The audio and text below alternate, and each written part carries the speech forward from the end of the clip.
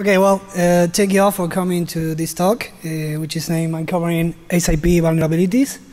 And it's basically the process I follow trying to understand how the protocol works and trying to use that information from a security perspective. So I'm Martin Gallo from the consulting team of Core Security.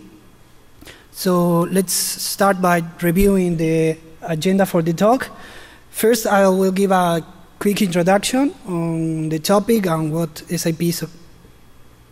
Then I will start showing some of the previous work that has been done on the protocol and showing the motivation for my research. And then I will show some of the main components of the SAP Netweaver architecture for those who are not familiar with. And moving on to the main section of this talk, which is dissecting and trying to understand how the protocol works, ending up with some results, showing some of the tools I developed, and discussing some defenses and countermeasures that can be applied. So let's start. SAP is a software company based in Germany. It's the leader business software provider. And most of the large enterprises runs the most critical process on subsystems. So it has become a hot topic in security in recent years. And I think that some components are still not well covered. One of the things is that some of these protocols are proprietary and documentation is not public. So this is one of the things that makes it difficult to have more knowledge about cybersecurity. So this talk is basically about the Diag protocol. Diag means Dynamic Information and Action Gateway, and it's a network protocol used for communications between the SAP GUI, the desktop client application, and the application servers, the SAP Netweaver application servers. So this protocol is present in every SAP Netweaver installation that is based on ABAP. And one of the main characteristics is that the protocol is not encrypted and it's only compressed by default. So encryption is optional and can be implemented using a third-party product or a free product that were released by SAP last year. And the component is called SNMC for Secure Network Connections. So the protocol runs on TCP ports 22,000 and 2299. And there were a lot of work in the recent years around the protocol. Back in 2009, there were some proprietary tools to trying to dissect the traffic of the protocol and getting clear text credentials, but the tools were not public, so there's no much. In 2009, Securon published a paper in which he introduced a method for sniffing the clear text credentials, which they called a reflection method, which is basically to get a network trace of a login and starting a fake server and using the trace of that session and connecting with another GUI to that fake server and look into process memory to get the plain text password.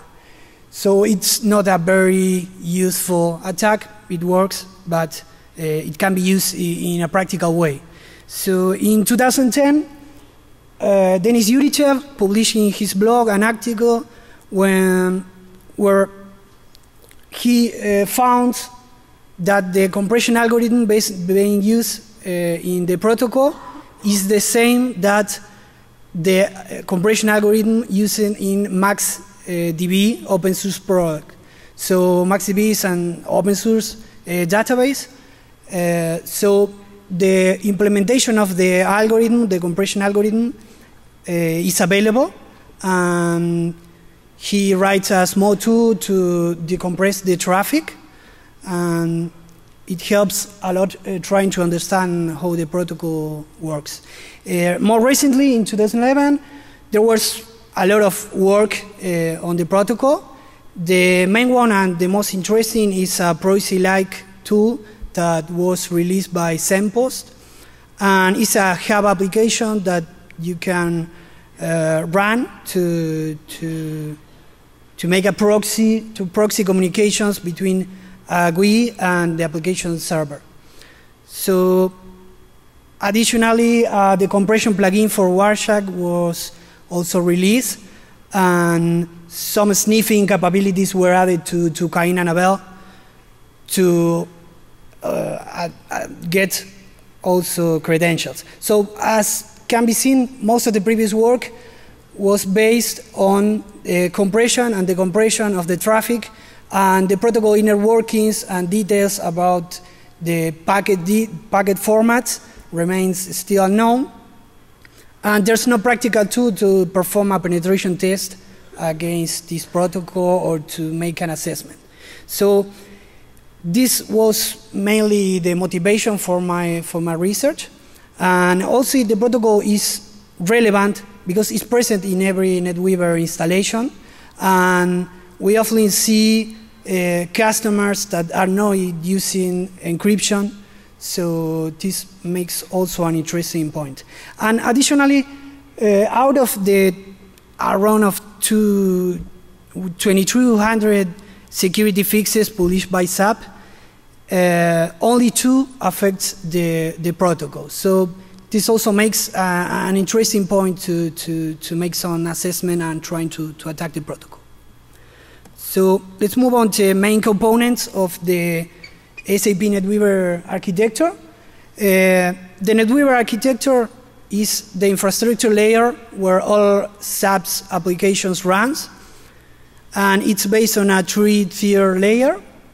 So in the presentation layer, there is the SAP GUI client, which is a FAT client, a desktop application, and a browser in case you are accessing SAP's web applications. The database layer is independent, so you can use any commercial database product. And in the business layer, there are 2 main different versions of Netweaver. One based on Java, and the other one based on ABAP. And we will be talking on ABAP in a few slides. So this talk is mostly focused on the ABAP engine part and the SAP GUI client, which are the components that uses the protocol for the communications. So some concepts and components that I want to mention because are relevant. The first one is the ABAP. ABAP is SAP's programming language. All standard programs, almost all standard programs of any SAP application are written in this language. And you can also customize and create your own programs. So this component plays a key part on every SAP system. Another interesting concept is the dispatcher and the work processes. Dispatcher is the service that listens to the network for requests coming from the GUI application, from the GUI client, and distributes all those requests to a pool of different work processes. Each work process handles different tasks and runs different tasks. There are 5 different work processes. We will be mostly focusing on dialog work processes, which are the operating system process that parses all the requests coming from the Diag protocol. And the last concept that I want to mention is the dialog processing, which is the programming method which is used for all the ABAP programs, and it's based on 2 different concepts. Screens, that are all the screens that you see in the SAP GUI client, with all the controls and input boxes, etc. And the dialog steps, which are all the logic behind one screen and another. So this is important for the protocol because all the screens travels from the network, from the GUI to the server, and from the server to the GUI in the Diag protocol, using the Diag protocol. So SAP uses different network protocols at different components. Some of them are standard, like HTTP, SSL, so etc., and others are proprietary protocols. The first, one of the first protocols that came up is the network interface protocol. It's a protocol used to do some error handling and do some checks on all network connections. And different proprietary protocols runs above this one. So you have, for example, the RFC protocol, which is remote function call, and it's used to call a remote module in another system. The router protocol, which is used by SAP router, that is an application level gateway that is used to control access between different network segments to SAP systems. Then you have the Diag protocol, which is the subject of this talk. So having said that, setting some context about SAP, let's start by reviewing the process I followed trying to understand how the protocol works. So my approach was mostly a black box approach. One of my goals was not to reverse engineer the binaries. The binaries are very huge and the code is really complex. So the idea was mostly to enable traces at both sides in the GUI and the application servers. And by analyzing network traces and the application traces, trying to understand how the protocol works and how all the packets are composed. So another of the goals was to learn by interacting with the different components, and at the time that having some knowledge about the protocol, implemented in my own tools. So let's see how a regular Diag packet looks like. First is the network interface protocol, which is only a 4 bytes header that it contains the length of the remaining payload. And the Diag protocol is composed by different headers and the payload itself. There's one header that is optional and it's only used during the initialization, which is the DP header. Then you have the Diag header, which carries information about the communication. The compression header, which is also optional and only present when the payload is compressed. And the payload itself, that is the part that carries all the relevant information, all the screen's data, and etc. And it's composed by a variable number of different items. So let's start with each one. Initialization is started by the GUI application. It's only composed by the first packet and only travels and compress. And during my test, I only identified 2 relevant states of the protocol, when the connection is initialized or not initialized. So there's nothing more on this. The DP header is a 200 byte length header, and it has 2 different semantics. For an internal perspective, it's used for inter-process communications between the dispatcher service and all the different work processes. And from a network perspective, which is the relevant for this talk, most of the fields are filled with default values. and there are only two relevant fields, a terminal name and a length field, which is the length of the remain of the packet. So let's move on the Diag header. The Diag header is present in all the Diag packets, and it's an 8-byte length header. There are only two relevant fields. The first one is the mode. The mode is a 1-byte field that identifies different sessions using the same communication channel. So you can, for example, have two different SAP GUI clients running different transactions, business transactions or programs in SAP, and these fields identifies each one.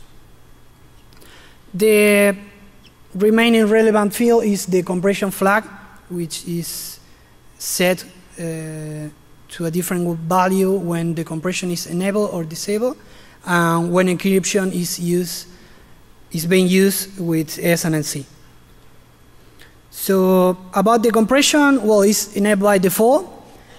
It uses two different variants of the length compression algorithm, LS77 and LS78, and it's the same implementation of MaxDB open source products. So this code is available.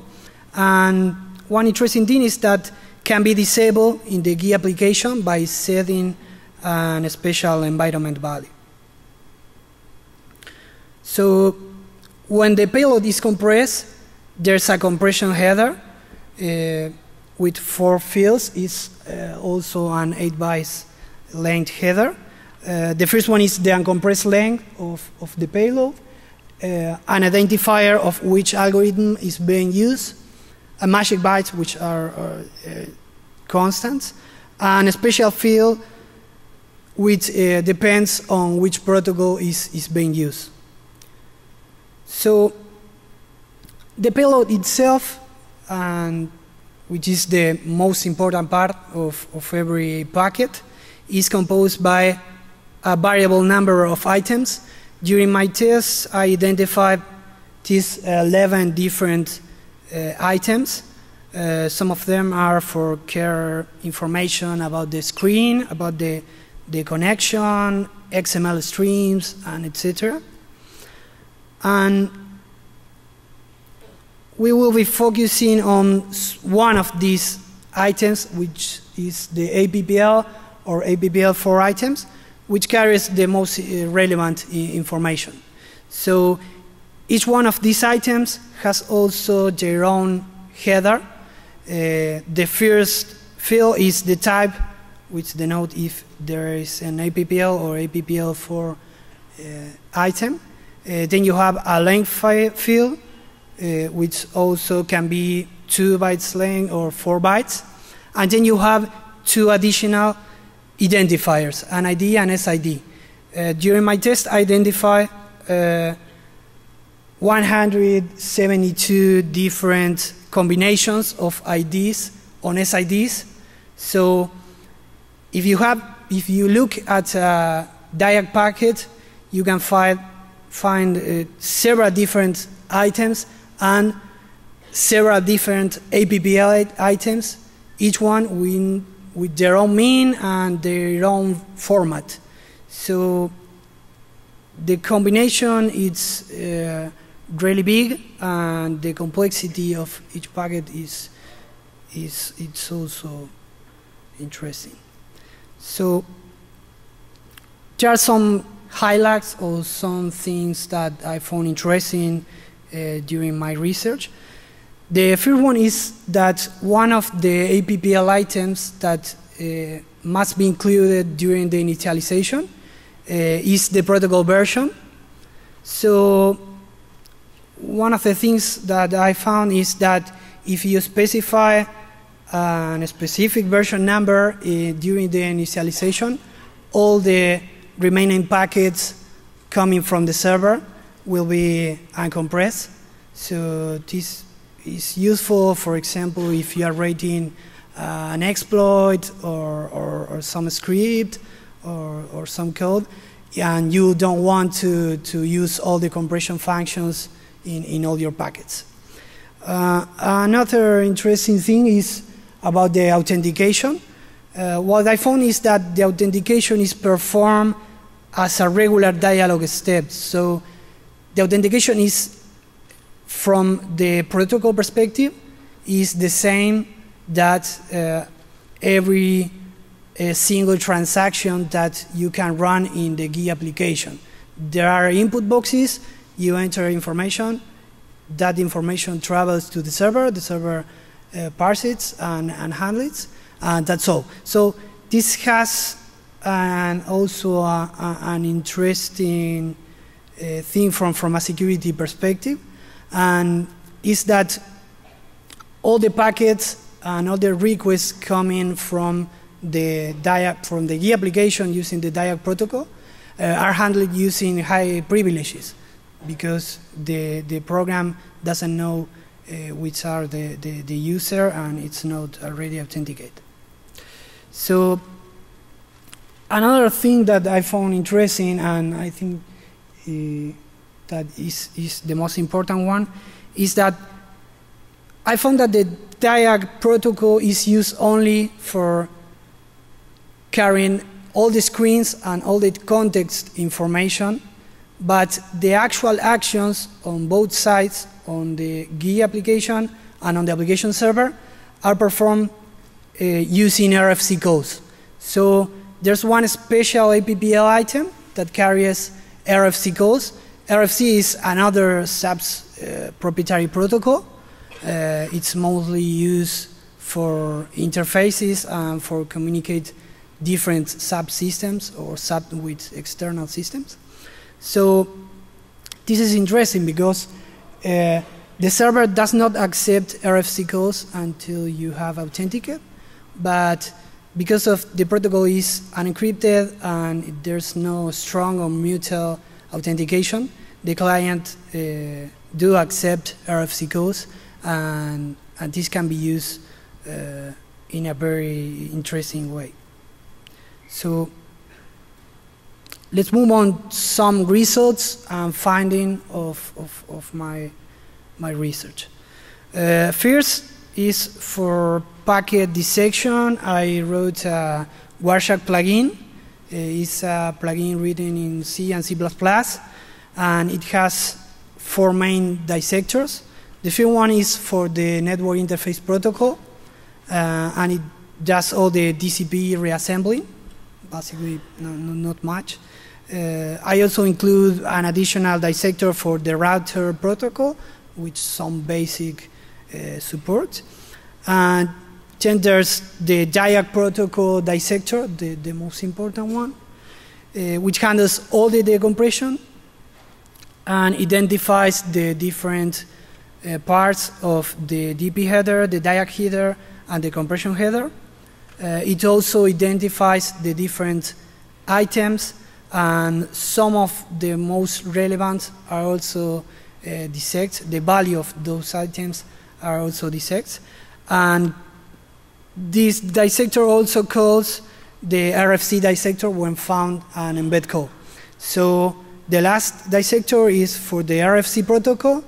It has some basic coverage because it's another protocol, and they will need another research project. But some of the relevant parts of an RFC code are also dissected. So here are some screenshots. I will be showing some fun with the tool later. For packet crafting, I built a small library using Scapy. Scapy is a Python library to craft packets at a low level. It's a framework that you can use to build your own protocol implementation. You can extend and create new packets using Scapy classes. So there are 4 main classes: the SAP Network Interface class, another class for the Diag DP header, the main one for the Diag protocol, which is the one that handles all the compression, one class for Diag items, some custom classes are included for the relevant items, but you can also create different classes for the different items. So the tool also includes an extension for all the compression and decompression, which is based on the compression functions being public.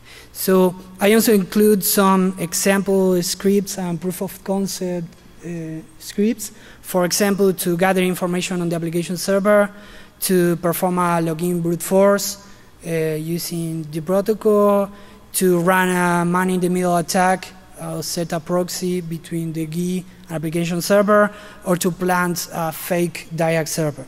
So I will show some of the tools working. So the setup for these demos is very basic. Yeah. I have this Linux box with my tools installed, and I have an application server running in another VM. So I will start the Wireshark, and using the SAP GUI for Java, make a connection to the application server.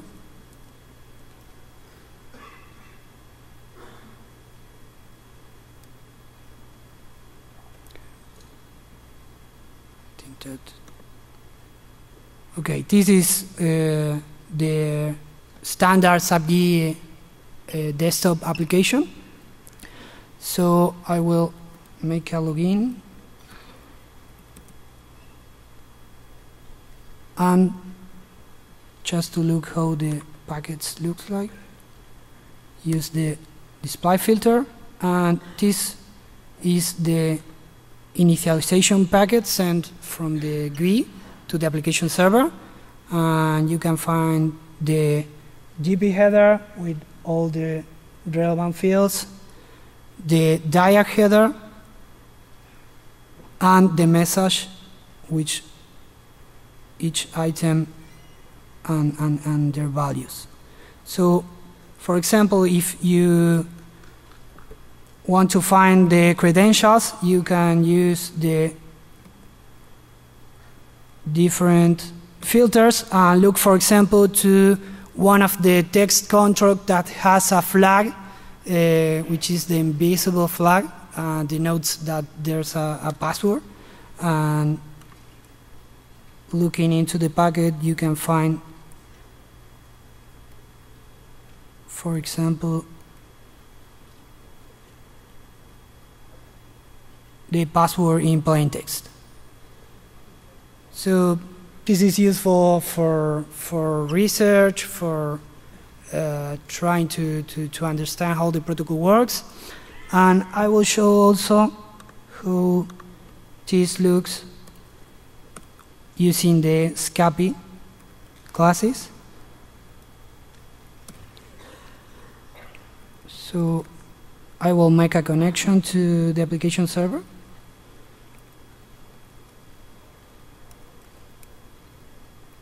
Connection.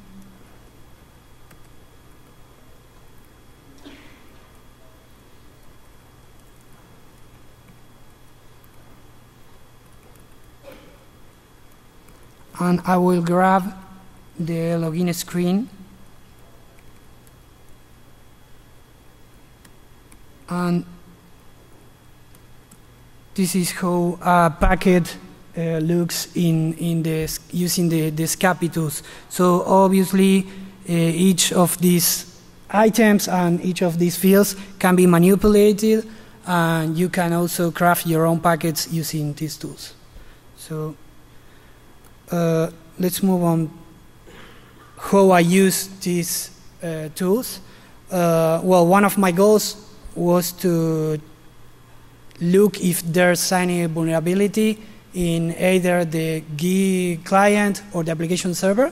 So I came up with this fusing approach for the test cases generation, and for delivery of the packets I use my own SCAPI classes. I use WinDBG for monitoring of the target, and I use XML or RFC for synchronization between the different components. And the only thing you have to take into account if you are fusing an application server is that you have to monitor all the work process at the same time, because you don't know which of the work process are handling your request. So using this approach and some manual tests, I found 6 vulnerabilities on the SAP application server. These issues were fixed on May by SAP, and 5 of the issues are denial of servers vulnerabilities. 3 of them requires that you enable the developer traces on the application server, and there are 2 more that does not require that feature to be enabled, but all can be triggered by an authenticated and remote attacker. The another vulnerability, and the most interesting one, is remote code execution when the developer traces are enabled. It's basically a stack buffer overflow while the application server parses one special API item. Well, Francisco Falcon from Course Exploit team wrote the exploit for this issue, so thanks to him. I will show. Well, so all these tools can be used, which I think with 2 different attack scenarios. The first one, and the most obvious one, is to directly target the application servers. For example, to gather information about the servers, to exploit the recently mentioned issues, or to perform a login brute force, or to test for additional vulnerabilities, etc. Another attack scenario that I think is interesting is to target the GUI users. So, for example, you can use all this knowledge and all these tools to perform a kind of client-side attack. There's a feature in the GUI application, which is called GUI shortcuts, that are special .sap files that when you open with the GUI application, the GUI starts a business transaction or a program in the application server. So, for example, you can use this to send by email, or either embedding in a web page different .sap files or GUI shortcuts, point that shortcuts to your own fake servers, for example, to gather credentials or to inject RFC codes in the clients. And another attack scenario is to perform man-in-the-middle attacks to valid GUI users, either by gather credentials or also to inject RFC codes in the user's desktop application. So let's see some of these attacks. First, I will start a netcat here. Sorry. And I will launch an exploit for the vulnerability that I found. So here you have a reverse shell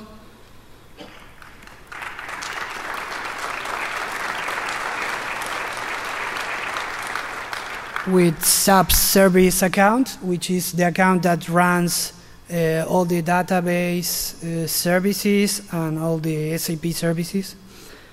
And I will show an additional attack vector, which is to set a rogue server, and using the standard GUI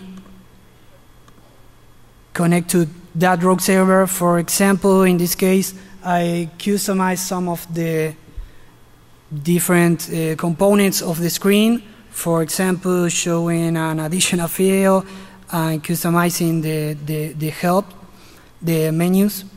And you can also handle different events started by the GUI. So you can imagine different attack scenarios by planting a rogue server, for example.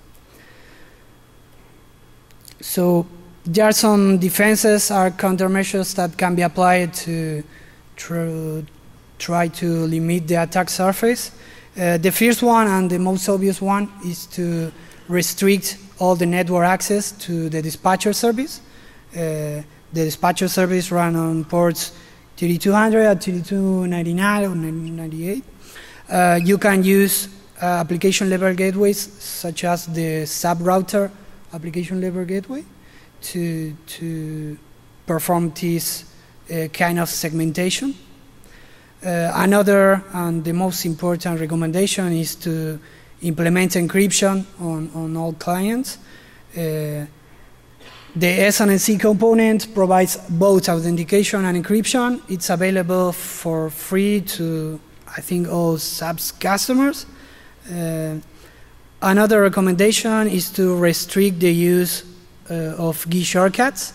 You can disable this function on all the SAP GUI installations. Another possibility could be to use the web GUI instead of the FAT client.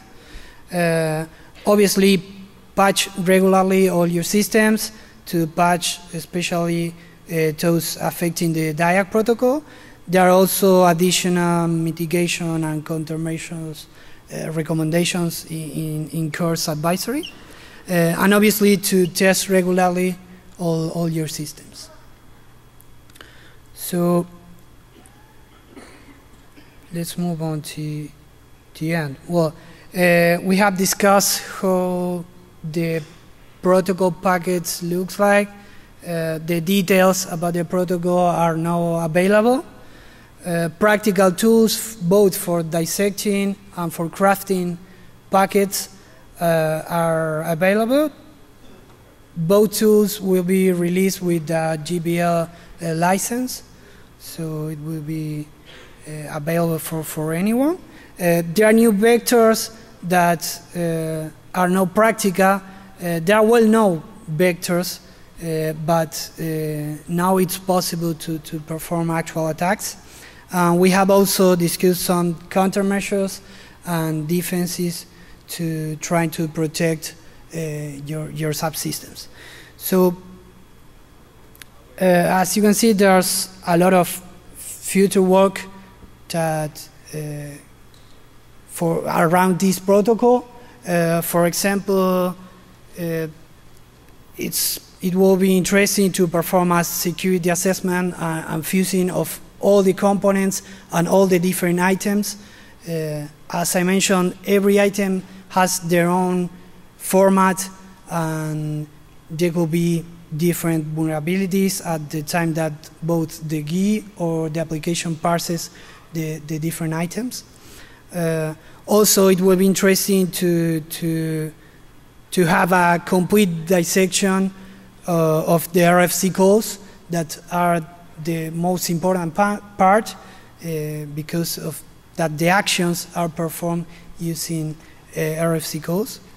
Obviously, a full implementation of the different attack scenarios and integration with external tools, for example, exploitation tools like Metasploit, Core Impact, etc. Also, it will be interesting to take a look at how the encryption works and have some coverage for the tools for encrypted traffic. There are different settings that you can apply in the application server, and there are ones that does not provide integrity, for example, so it will be interesting to take a look at the encryption part of the protocol. So that's what's mainly all of the talk. So thank you all.